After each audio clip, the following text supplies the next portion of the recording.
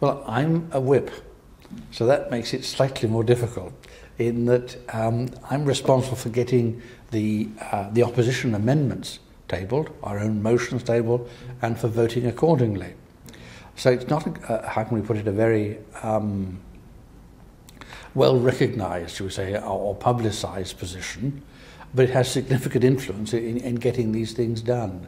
It doesn't mean that we're in opposition that we always oppose things. Sometimes what the government are doing are the things we would have done anyway, so we try to facilitate those going through.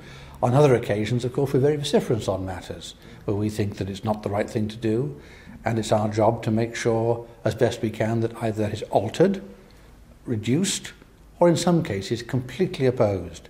And I give an example there with fees for higher education.